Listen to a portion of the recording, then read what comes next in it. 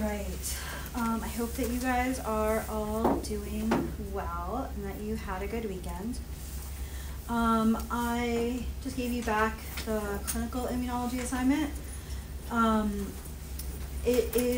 Some people struggled a little bit with that one, and in some cases it was just a matter of kind of not thinking carefully about some of the information. For example, if a patient was missing B cells but not T cells, then a mutation in RAG wouldn't work, because if you had a mutation in RAG, you'd be missing both. Or you could write things like, it's a mutation in the V region, because there's many V regions, that's more than one gene, or things like that. The key is up on the Moodle site, and all of your grades for the semester are also up to date on Moodle, so you'll be able to find all of that. Remember that the primary lit assignment is due today by 5, and remember that you do have the other assignments due on Friday, so just be aware of all of that. You got an email from me today with a link to a doodle poll for potential review session times for the final exam. So please fill that out before Wednesday's class so that I can announce the review session time on class on Wednesday. And the exam is a week from today, Monday at 12:30. So that's in the email. It's also on the syllabus and like on the website and stuff. But just thought I would remind you. Other general questions or things that I should talk about. All right, today's going to be I feel a little bit of a hodgepodge mismatch. But I don't know. I don't even know. I keep trying to say this word, and I don't even know, can't even say it. Mismatch? Not mismatch, like mishmash. That's the word. Kind of day. Because I want to talk a little bit about some information that I didn't mention with transplantation. I want to talk about a little bit of information about some therapies that are related to autoimmunity, but they also happen to tie into allergy and transplantation, so it's sort of okay to put them here. And then I'm going to start talking about cancer immunology, though I definitely won't get it finished today. So we're going to see a bunch of different things. And I've told you about some issues that come into play with transplantation. And I just want to mention kind of one other issue to be aware of that some immunologists are thinking about with transplantation. So here you can see number of patients, and in the yellow you see the number of donors who can donate organs every year. In blue you see the number of transplants that happen every year. And in pink, you see the number of people on the waiting list waiting for organs every year. And so what I hope you notice here is that as time has gone on, we have had a really tremendous need for organs for transplantation. We have a lot of people who would like transplants. And right now, we're sort of way under in terms of having enough organs to help all the people who need to be helped. And there are some parts of this that are kind of public policy, public health issues. I'm not going to go into all of them, though I am going to tell you about one on the next slide. Weirdly enough, last night on John Oliver, his entire thing was about issues with organ transplantation. So if you'd like to know about some of the policy issues, I actually learned a lot about some of the kind of really policy sides of this that I was not aware of before this. I pulled this up because I was going to try to find the clips where he gave the numbers of people on the waiting list, and I couldn't find them. But he actually gives the numbers really nicely in there. He explains a lot of issues in here really well. So if you want much more information than I was planning to give you, as I was putting together these slides, this came up, and I was like, really? That might be of interest, though. Like I said, he really talks about a lot of the policy stuff. The one policy thing that I want to tell you about is this, which is a list, it's a table from your textbook talking about what percent of people in different countries are listed as organ donors. And so you can imagine that one way that you could address the problem of needing to have more organs available for all of these people who need organs is to have more organ donors. And you can see that there are some countries where the numbers are, like 99%, and there are some countries where the numbers are like really low. And you can see they're also shown here in two different colors. The two different colors actually are based on the way organ donation is set up legally in the countries. And you can see there's a big difference in percent of organ donors between these two sets of countries based on sort of the legality. And the basic idea is, in the countries that are shown in red, if you do nothing, if you don't tell anybody what your wishes are, they assume you want to be an organ donor. So the only way you cannot be an organ donor is if you say no. In the countries that are in blue, if you do nothing, it's assumed that you don't want to be an organ donor. And so you have to, if you want to be an organ donor, you have to say something. And so in sort of the big difference here is like, what happens if you're lazy and don't say anything? In the countries in red, then it's assumed that your organs can be donated. In the countries in blue, it's assumed that they cannot. And so you can see that just things like that make a big difference in availability. And so that's something that we can think about. But there are a lot of other issues and a lot of other reasons for this. One thing that I'll just mention here is that one thing that can happen as we have patients who get transplants is that we may get a patient who has a transplant, and because of things like cyclosporin A and all of our great treatments for patients with transplants, those patients might live for a while. If there's some kind of so let's imagine they had kidney failure because of issues with sort of metabolism types of things, and so they're getting kidney damage. If we give them a new kidney, hooray, they can filter blood again. But if we don't actually impact their metabolism, they're going to destroy that new kidney too. Similarly, if we have a patient who, not that we do this very often, but let's imagine that we had a patient who had type 1 diabetes and whose beta cells in their pancreas got destroyed. Let's imagine we had a way to transplant in new beta cells for them. That's cool, but if we don't do something about the T cells, we're going to need to transplant more beta cells in later on. So some of this also comes into the fact that sometimes patients might kind of keep having a need here. So one of the things that people will think about is thinking about things like, can we actually come up with a way to stop the problem higher up so the patient doesn't need a transplant again? But we can also think about things like, can we make a mechanical device to implant in the patient so that we don't have to wait for an organ to be available?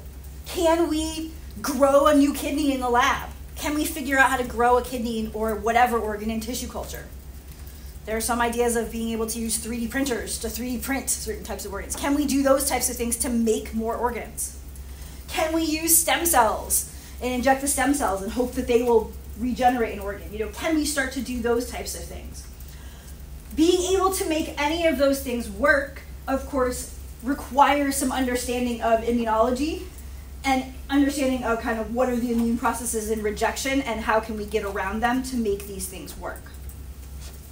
One of the other big things that people have been thinking about for years, so I first learned about this in 2002, and this pictures from 2002, is the idea of whether or not we can get organs from other animals and use those, and so that would become a potential other source for organs. What we have learned is one of the big issues with thinking about that actually has to do with like the volume of the organ, like the 3D size, which other animals have organs that are actually the same 3D size as ours. And it turns out that the answer is usually miniature swine. these are not the like little teacup pigs in your purse. These are like big pigs. I was always confused the first time I heard them as miniature swine, and then that we went to a facility that actually was growing, we had them for transplantation, and they are big old pigs. Not, I mean, don't think very miniature. And so the idea is that a lot of people have thought about, can we actually use organs from other organisms, like which we were known as a xenograft. In November 2022, so just about a year ago, the first ever pig transplantation of organs into humans happened and worked. One of the big issues here is that we figured out what some of the most common foreign antigens are, and we've actually made genetically engineered pigs that don't have those antigens to stop rejection. And so, again, this is something that a bunch of immunologists spend a lot of time thinking about, because if we can kind of use our knowledge to address that big gap in organ transplantation, that could be a really good way to help people out. Speaking of ways we use our immunology knowledge, I started to talk a little bit about some of these biologics before, and so we have a lot of different therapies that we can use for autoimmune diseases or for a number of different disease types, many of which are types of antibodies. And we talked a little bit before about the fact that one problem with using antibodies in therapies is that they may be foreign, like a fully mouse antibody. And so we figured out ways to make the antibodies we use clinically closer and closer to human antibodies. First, we figured out just how to make a mouse variable region on the rest of a human antibody. Then we could just do just mouse CDRs. Now we can do it as a fully humanized antibody, but we don't need to have an experimental human colony that makes it. We can do this using cells and using animals. Any of the drugs that are monoclonal antibodies will have MAB at the end, MAB, and whether there's OMAB or ZMAB or UMAB or things like that, as you see here at the bottom, will be based on whether it's a mouse antibody, whether it's just mouse variable regions, whether it's just mouse CDRs, whether it's fully humanized. And so you can see a lot of these types of antibodies. And you can notice here that this is something that has been used, for transplantation, for example, way back in the 1980s, though this was a fully mouse antibody. We've got some that's been used for cancers, which we'll come back to later. We've got some, as time has gone on, that are starting to be used for psoriasis, and a number of pretty famous ones that are used for a number of different autoimmune diseases, particularly rheumatoid arthritis. And so we use a lot of these different antibodies for these purposes. Now, one of the other therapies that we talked about before was cyclosporin A. And I've mentioned to you a few times, cyclosporin A is amazing. It's really revolutionized a lot of clinical conditions, but it has this problem of suppressing all the T cells. And so what we're generally trying to do with antibody therapies is we're trying to get a therapy that is a bit more specific. And we're kind of taking advantage of the specificity of the adaptive immune system. And so you can see one type of these antibodies shown here. So here you can see there are, we have antibodies against things like CD4 or antibodies against CD20. And this will basically start to deplete CD4 T cells or deplete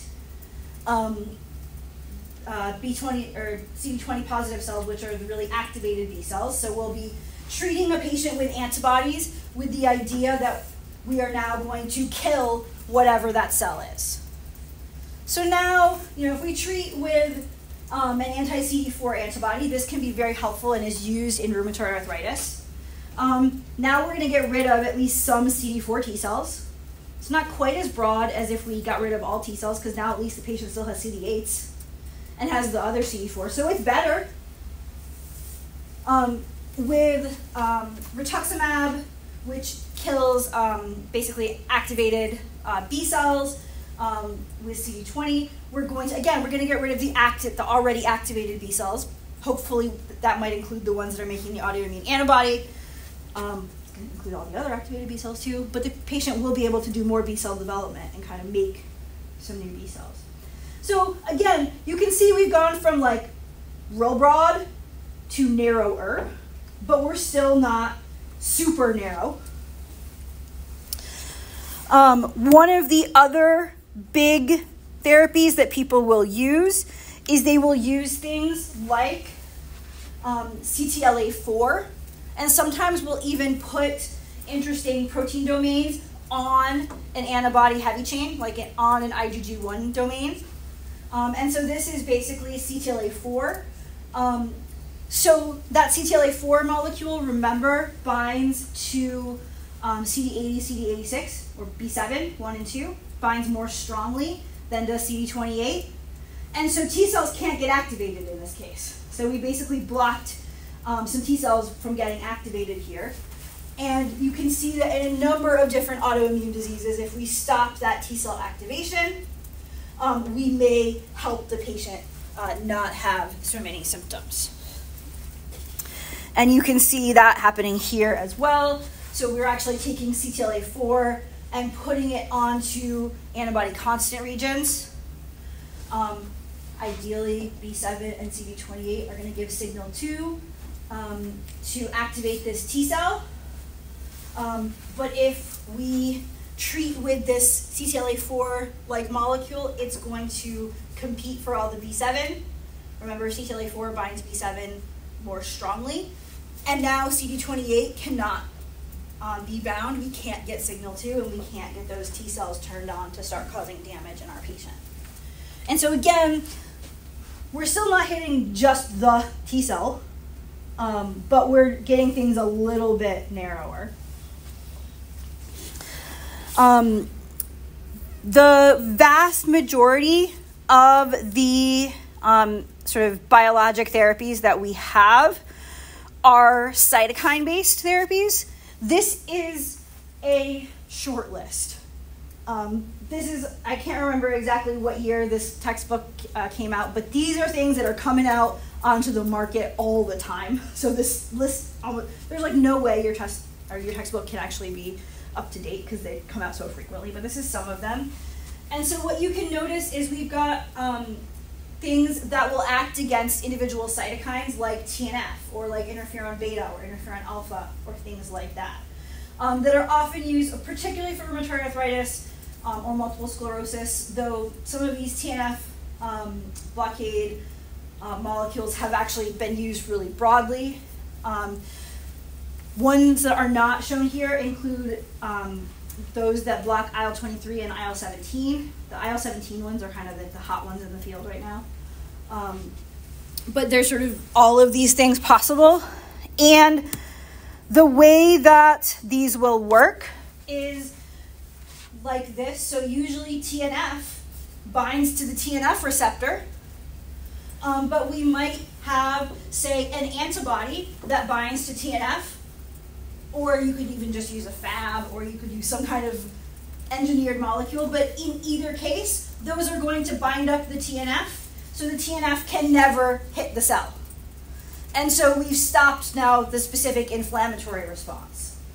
You can see sometimes we can also have antibodies that can block the receptor so that the cytokine can't get to the receptor. So we can have blockade of either the cytokine or the cytokine receptor. If you think about it, in the case of, say, TNF, well, when we've talked about an inflammatory response, we said an inflammatory response involves TNF, IL-1 beta, IL-6, a bunch of cytokines. Now at least we're blocking only one of them, and if we want to have to deal with a pathogen, we've still got the rest of them worked out. So we're getting a little bit narrower. These types of drugs have been, again, revolutionary for patients. So here you're actually seeing 3 different measures that are looked at in patients for rheumatoid arthritis. So first we have how much C-reactive protein. So that's sort of a measure of inflammation, and you can see in our patients, which is in the blue line, we've got a decent amount of C-reactive protein. We can see how many swollen joints our patient have, and they've got a bunch of swollen joints. We can see how much pain they have. They have a bunch of pain. And then in the red, you can see a patient who was treated with an anti-TNF antibody over the first month, and you can see both the decreases in inflammation, swollen joints, and pain. And like I said, this drug has been just phenomenal for many patients with rheumatoid arthritis, with psoriasis, with Crohn's disease, with ulcerative colitis, and on and on and on. These drugs are working really well. So many major pros to these. I can go on and on.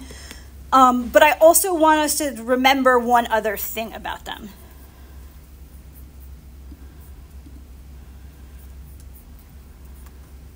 All right, I got to figure out how to make this full screen. Is that one full screen?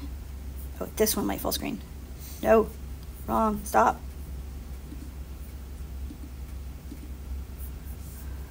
This one full screen? Nope, that's the same one I had before. How do I make it full screen? The arrows in the top left. Top, this one? Yeah. Oh.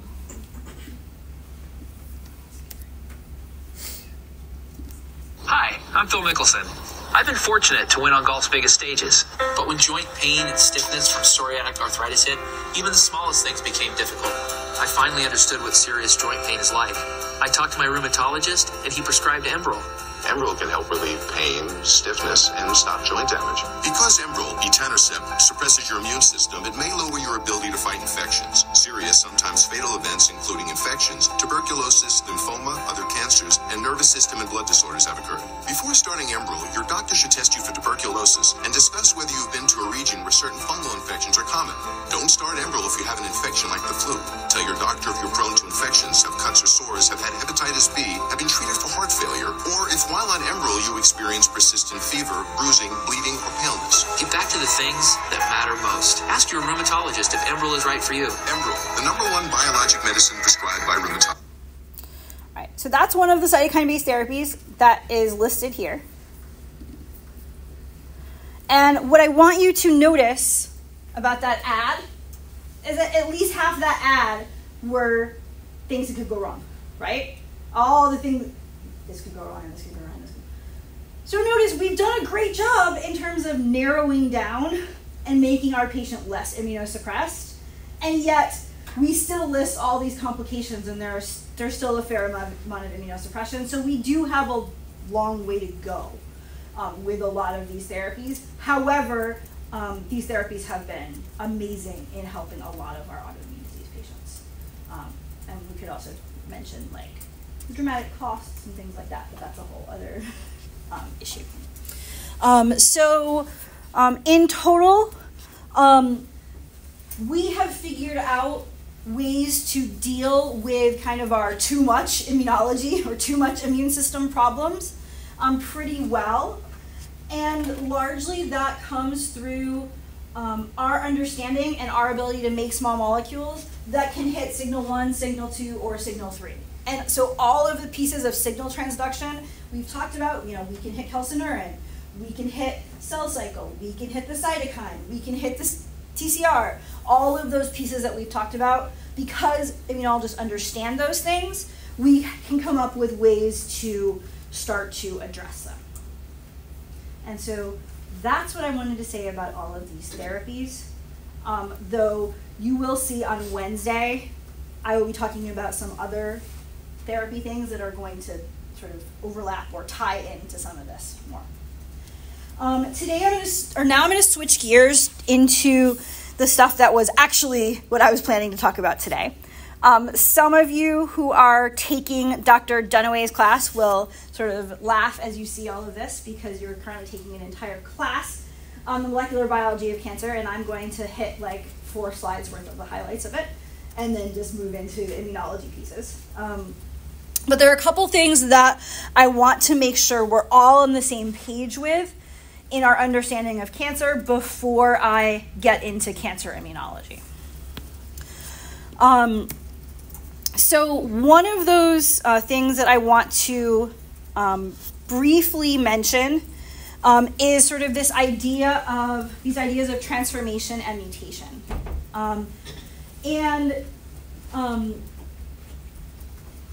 There are lots of things that Dr. Dunaway does that are awesome in Bio 250. But one thing that I think sometimes students come away from Bio 250 with, which I totally get why he does this, is that they get this idea of every single mutation you possibly get means you're going to die. And you sort of get this mutation equals cancer idea sometimes in your head. And so I want to make sure that we think specifically about what these terms mean. So mutations are just changes that happen in the DNA following exposure to a mutagen. That change in the DNA might change a protein. It might not. The change might be bad. It could be good. Maybe you become an X-Man. Maybe it's neutral. It could be anything. So the mutation is just the change in the DNA. If you get a mutation that impacts things like cell division or apoptosis, then you might not sort of have normal growth and death control of your cell. Every mutation doesn't impact growth or death control. Like some mutation in one of my ancestors a long time ago gave me blue eyes. That has nothing to do with growth or death control. Some mutations can give you changes in growth or death control.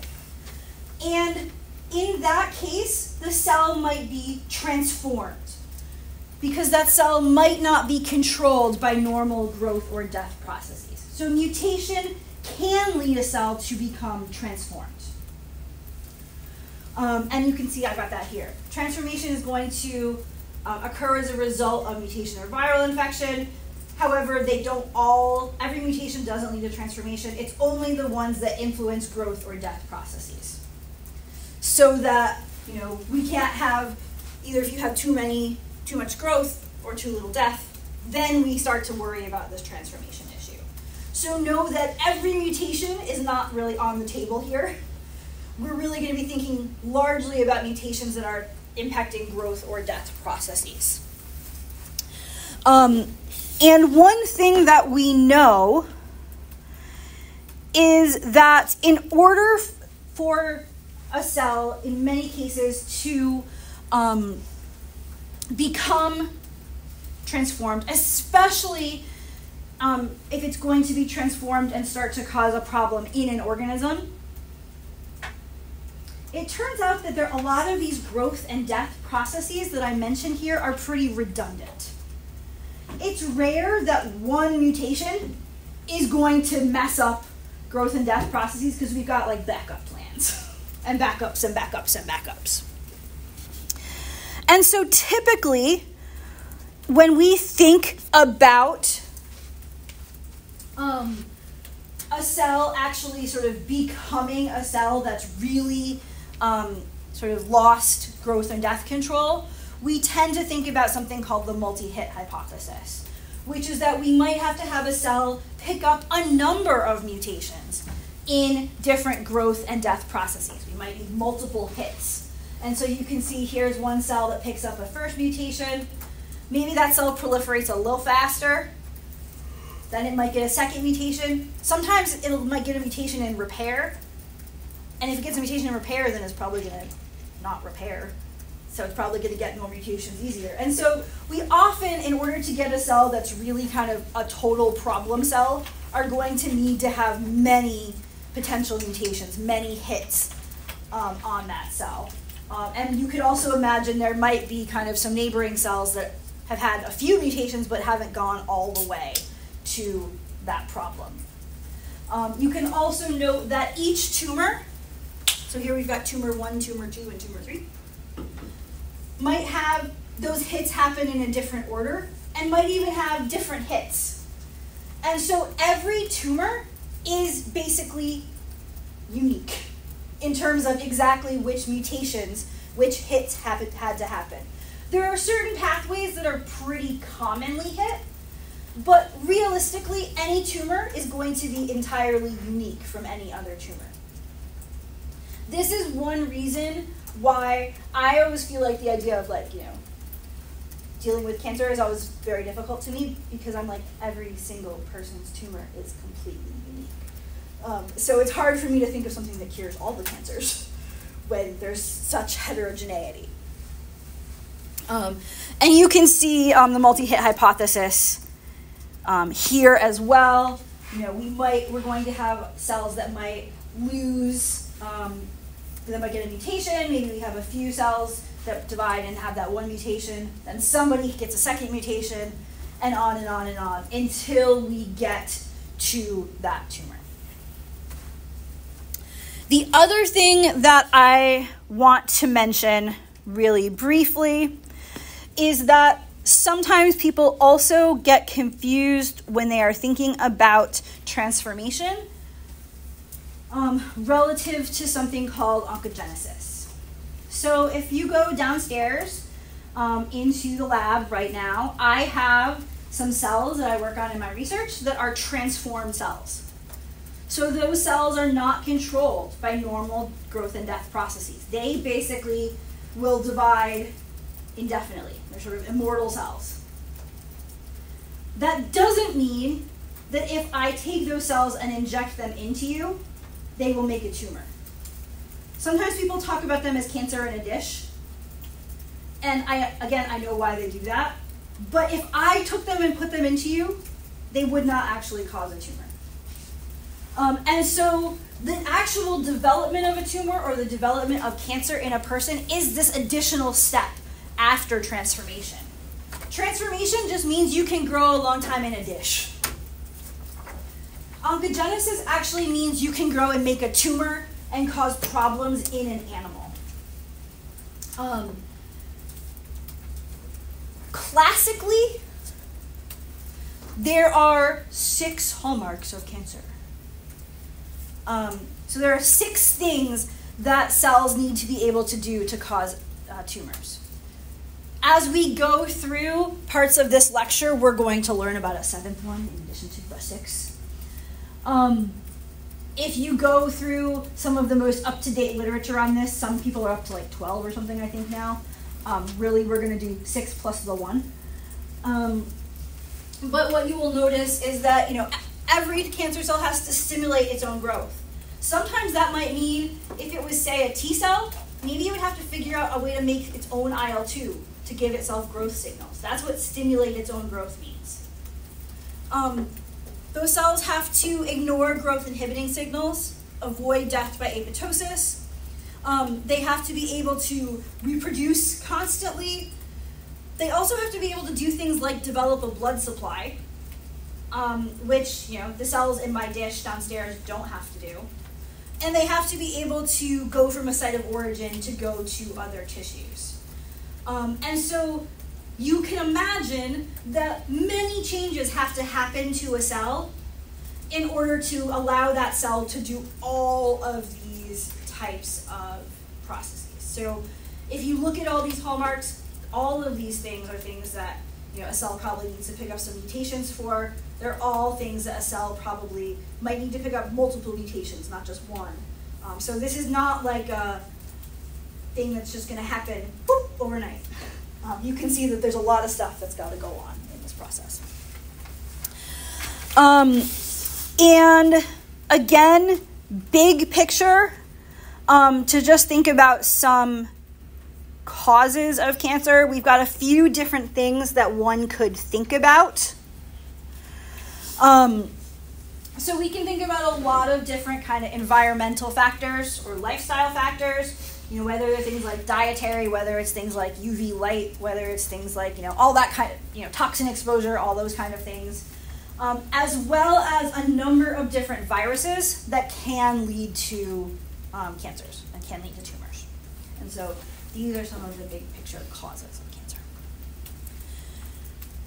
So all of this is really interesting and fabulous. And you might look at me after looking at these slides and be like, Dr. Barker, do you remember what class we're in? We're in immunology. We're not in Dr. Dunaway's cancer class. Why the heck are you telling us this stuff? And so what we need to talk about on the next few slides is why immunologists care about cancer. And I will tell you that in kind of the next section of the slides, I am very impacted by kind of the time of when I went to grad school.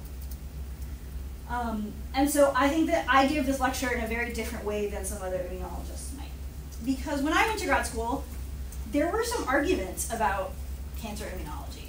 I had professors that said cancer immunology didn't exist. Now, if you look at your textbook, there's a cancer immunology chapter. And it's like, of course it exists. Like, what? It's like, the idea that it wouldn't doesn't even come up. I'm going to sort of talk a little bit about that controversy and why some people were kind of like not so into it in the past. Because I think it does give us some interesting perspective, and I want to show you the evidence that was used to kind of tell us, no, this really is a thing. Okay? So yeah, I know that if you read your textbook, like, you won't find this, and the textbook's like, yeah, of course it's a thing. But I want us to think about why that hasn't always been what people thought about. You know, I have definitely taken immunology classes where we did not have a cancer immunology day, and we would say, you know, we wouldn't think about why immunologists care about any of this. So I want to make sure we think about why an immunologist cares. Well, one reason is sort of obvious and straightforward, in that I just told you on the previous slide, there are some microbes that can cause cancers. And the immune system is going to help combat microbes. So we've got a number of different viruses that are shown here that can lead to some kind of cancer. The most famous, of course, would be HPV, human papillomavirus.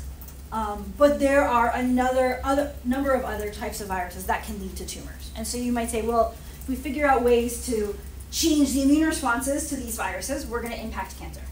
That makes sense as a reason why cancer and immunology might go together.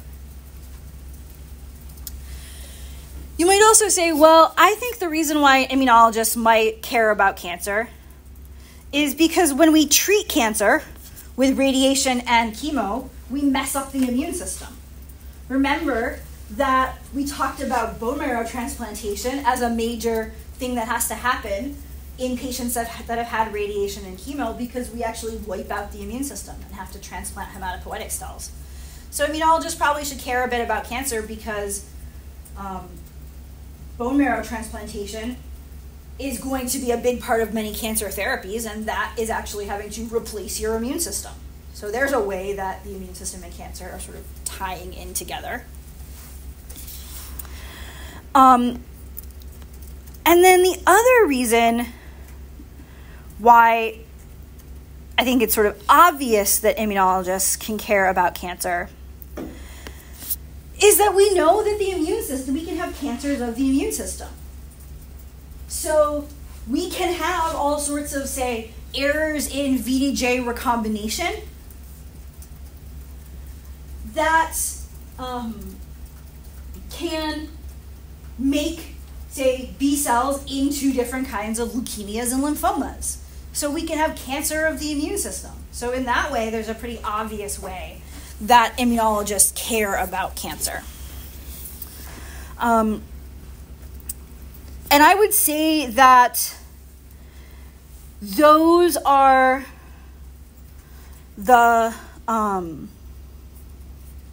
those are kind of the like very simplistic way that I would think about this. I'm looking at the order of the slides I have and trying to decide if I want to skip ahead or not.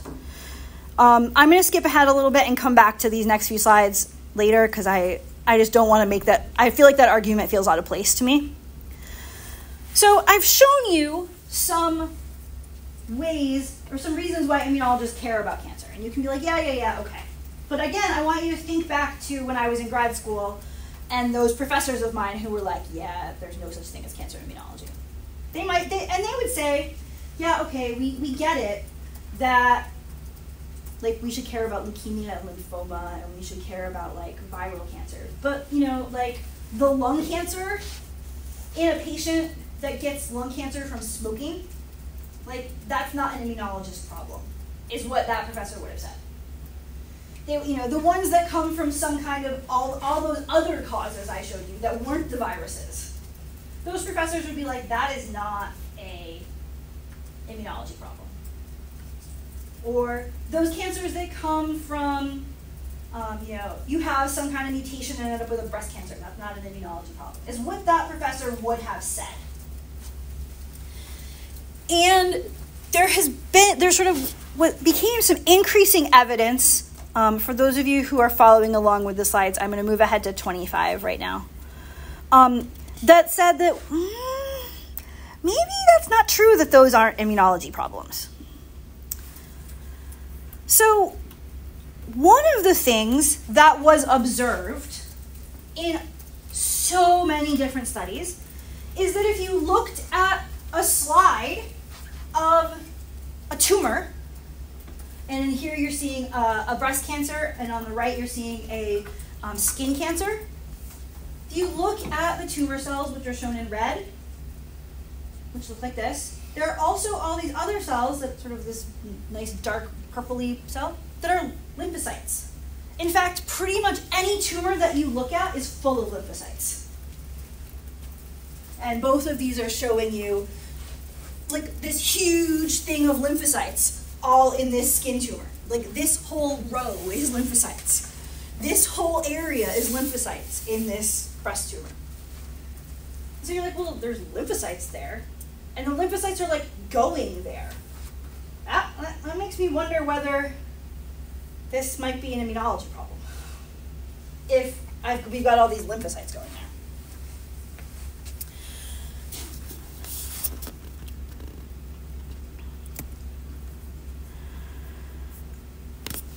We also find out that in the early 80s, when we started to see a lot of patients with AIDS who have a defect in their adaptive immune system, so they don't have a good CD4 immune system, they lose their adaptive immune response, a lot of AIDS patients get cancer all of a sudden. And so, yes, AIDS patients will suffer from a bunch of different types of infectious diseases, but AIDS patients also start to suffer from a bunch of cancers. Some of them are viral, but some of them are not, like this primary lymphoma of the brain. Like some of them are just, they start getting cancers. So it's like, well, if you get rid of the immune system, you get cancer, so that kind of makes us think that the immune system was doing something about the cancer in the first place. And sort of around the same time, people were studying some immunodeficient mice, particularly skid mice or nude mice. Nude mice have no thymus, so they have no T cells. And because they have no T cells, their B cells can't get help.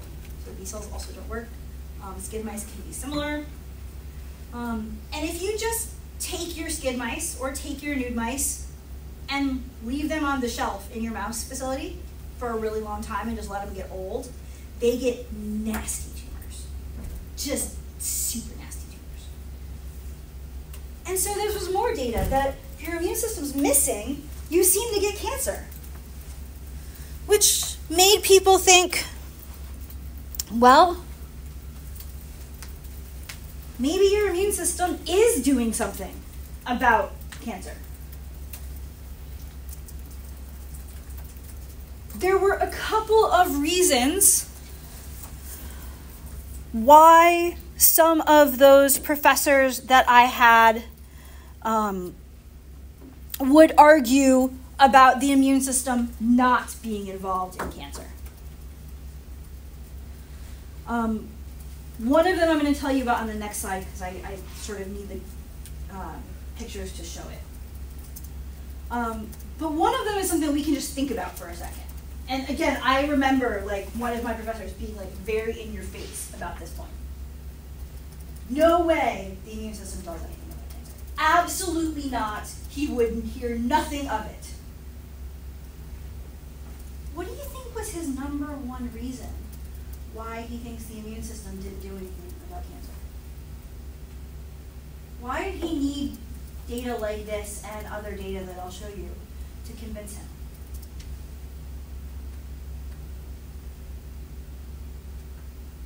Yeah, Emma. It's just a guess, but cancer is not necessarily a pathogen, so Okay. it won't activate the innate immune system through PRRs, which also would not activate T cells through PRRs. Okay, so we can think about, well, what is going on with innate immune signaling, right? We're not necessarily sure about innate immune signaling going on here, and getting things like PRRs and all of that to signal, particularly give us signal too. So that's absolutely part of it and absolutely right, but there's even kind of a simpler answer that he would give. And but that is totally right. Remember that we just finished recently talking about autoimmunity. What would his argument be?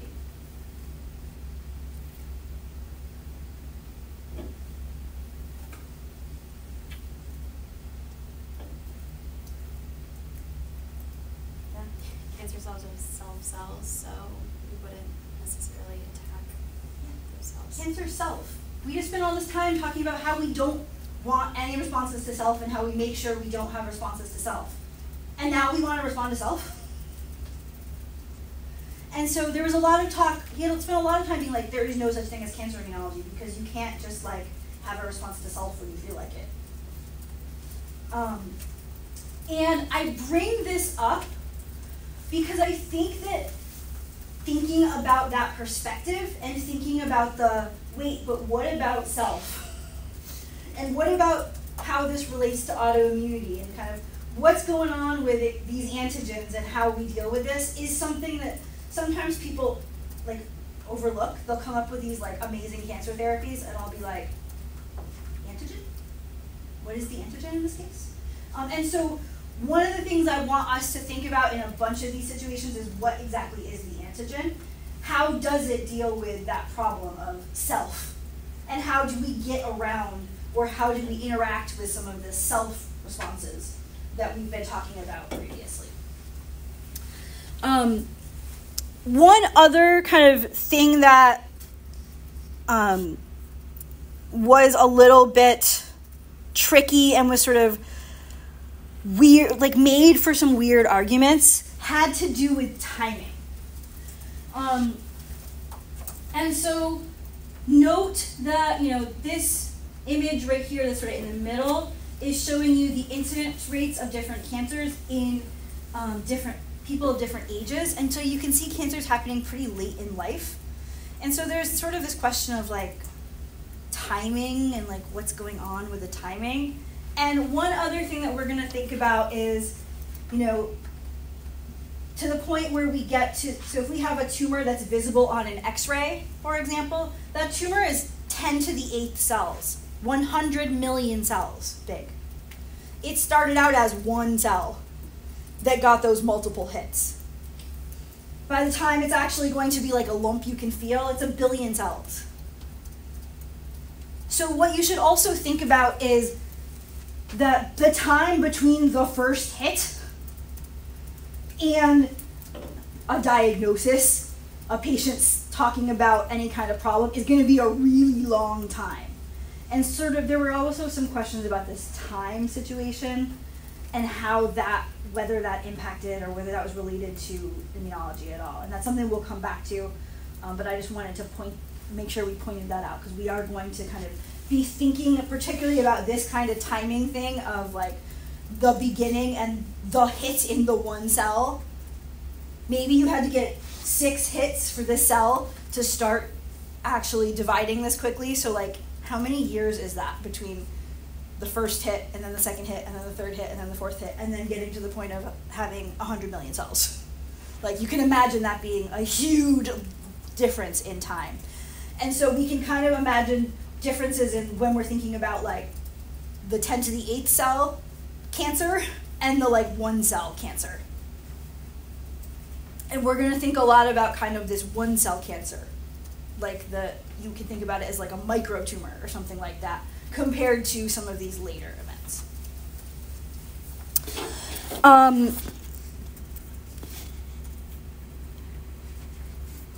Yeah, I'm just going to keep going this way because I think this makes more sense than doing those other slides. I got to figure out where those other slides are supposed to go. And so there was this argument in terms of, is there such a thing as cancer immunology? Does the immune system do stuff for cancer? And one of the reasons that we sort of really started with some parts of this field is that you could take tumor cells from a mouse that were irradiated. So they were dead tumor cells. And you can inject them into a mouse. And they're dead tumor cells and they don't give the mouse a tumor. See, there's no little red bump. And then if you tried to give that mouse the same tumor, live versions, so viable cells, the mouse still doesn't get a tumor. It's like you can use a vaccine. It looks like an adaptive immune type of response to that tumor. So it's kind of like there's something going on with an adaptive response here. Because you pre-expose a mouse, then you can get some kind of response. And it's also specific. So if we inject a irradiated tumor and then try to give the mouse a different tumor, it's not like the mouse is like permanently cancer-proofed. It can get other types of tumors, so it's a specific type of response. This idea of kind of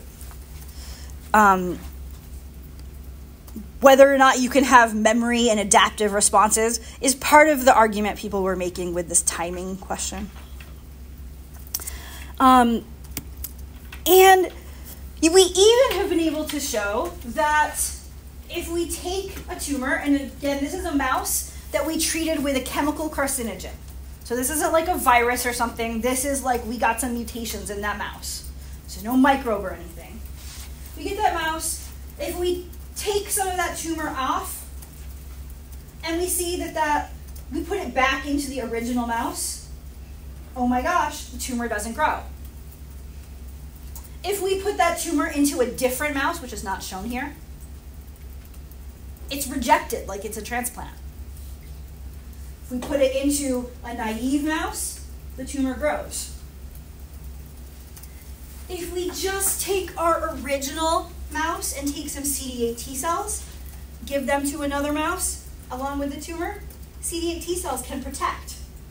So again, it's like, oh my gosh, this is actually a T cell mediated thing. That T cells can kill tumors. And there's a lot of data about things like this. Yep. So does that possibly have to do with the timing of when cancer starts to kind of skyrocket? Because towards the later years of our life, we stop producing T cells. Maybe a little bit, but that's not the biggest part of it. So we're going there. Okay. We're going towards the biggest part of it. We'll see if we get there today or if we get there on Wednesday. And so one of the things I want to talk about before we get to that part is, okay, so I'm showing you T cells, and this is absolutely true. Your textbook will tell you this. You can find this all over places. T cells respond pretty strongly to tumor cells. 100% yes. Why is that? What question should you have at this point?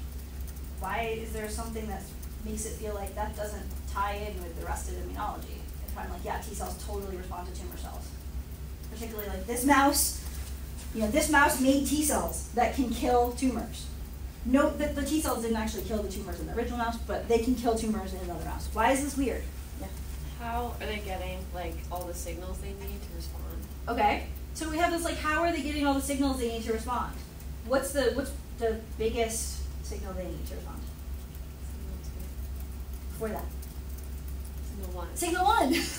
So first of all, it's what is the foreign antigen, right? We need an antigen here. We also do need signal 2, but we need an antigen. So what the heck is the antigen?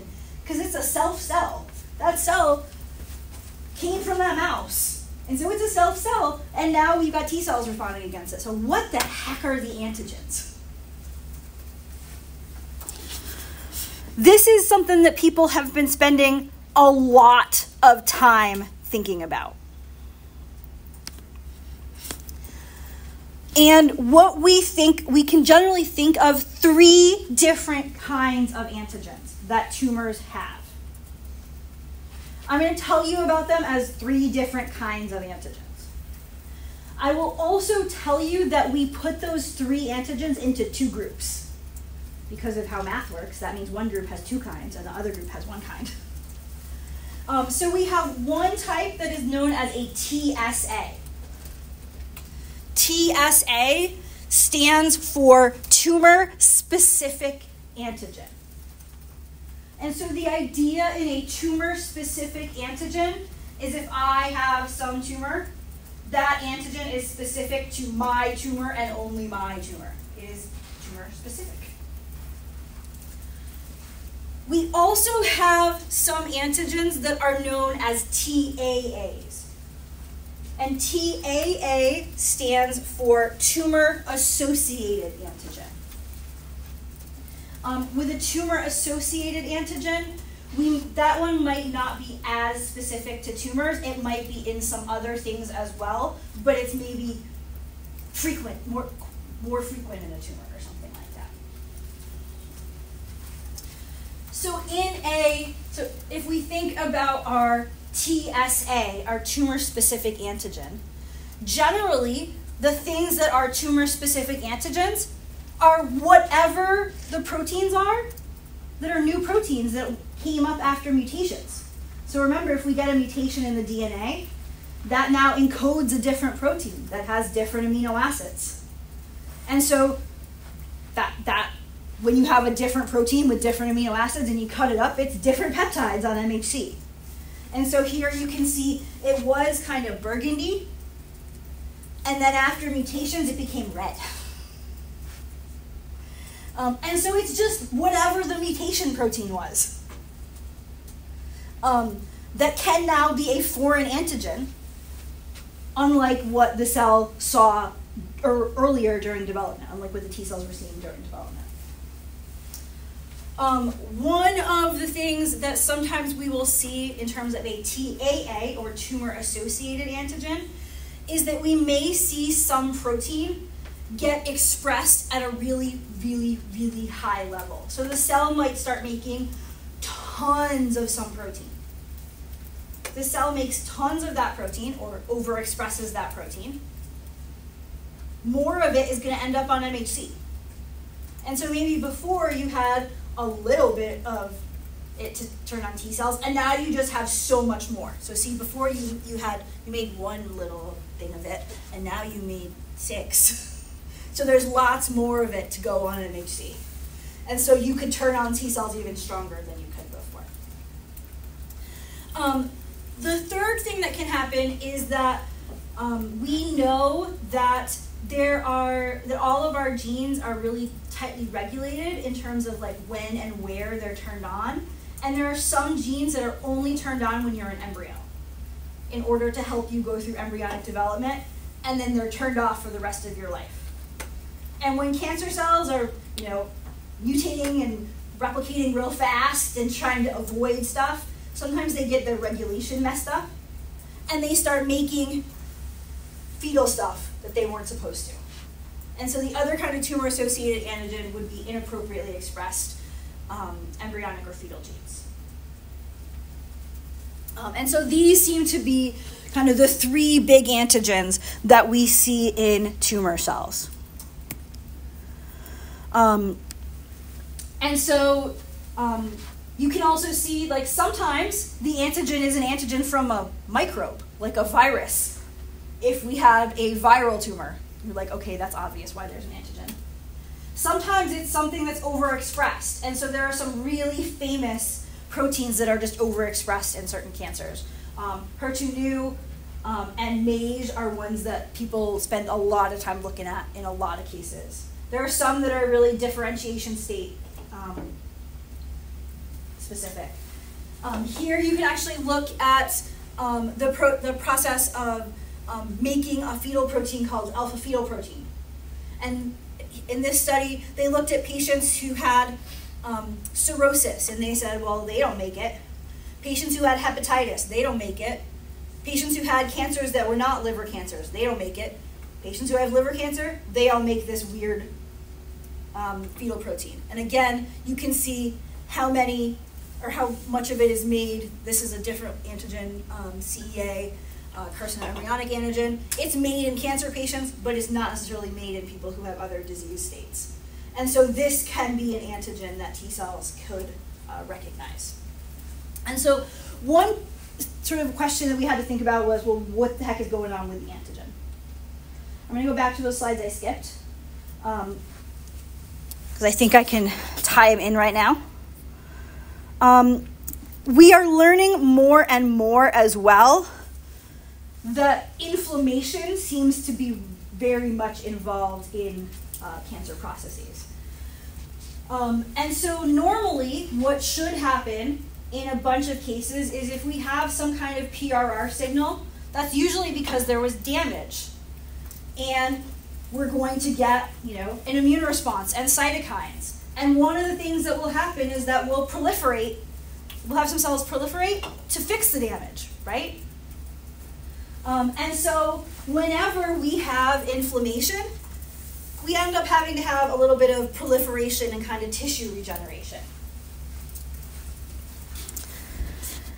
It turns out that when we see a lot of cancer cells, if there is excessive inflammatory cytokine, we might get excessive proliferation. And so one of the things that may lead us to some of this excessive proliferation is actually excess innate immune responses. And so you could imagine, we talked a little bit about chronic inflammatory diseases and the fact that having kind of too much inflammation or certain types of other issues may lead your body to have just like excess inflammation. Well, if you have excess inflammation, that actually may be something that pushes you into extra proliferation and makes all of your cells proliferate too much and may help you on this tumor front. And so it looks like actually excess inflammation and excess innate immunity can be a big driver here. And you might imagine that if you have excess inflammation from a variety of sources, that could start to lead to some of that signal 2 stuff that both Emma and Grace had talked about. One other thing that I will just mention, and part of this is because I like it, is we also are realizing that one of our big PRR groups recognizes DNA damage. And so you guys were asking, well, how do we get signal 2? It may be that whenever the DNA breaks, that signals through PRRs, and these are just some of the papers looking at that. And so our cells may be starting to make a lot of signal 2 when they're getting DNA damage. And so to address your questions about how we're getting the signal 2 and how we're getting the inflammation, we're learning more and more about sort of this inflammation tie into cancer, and that's kind of a newer area. For a lot of what we've talked about in the past about cancer immunology, it was always, well, what's the antigen, what's the antigen? And a lot of what I'm going to point out as we move forward is going to very much be a what's the antigen kind of problem. But we should definitely remember that the inflammation piece, particularly chronic inflammation or DNA damage, can be really key. Because of all that we've learned about cancer immunology, we've actually learned that there is a process that the immune system uses to deal with tumors and a way that tumors respond to that process. And so, in fact, in order for us to have a tumor, the tumor has to have responded and gone through this sort of response to the immune process. We're going to talk through the 3 steps of this on Wednesday, as well as some ways that we use the immune system to treat cancers, and then we'll move into vaccines. So it'll be a little mash again between those 2 topics on Wednesday, and I will see you guys then. Remember, your assignment is due by 5.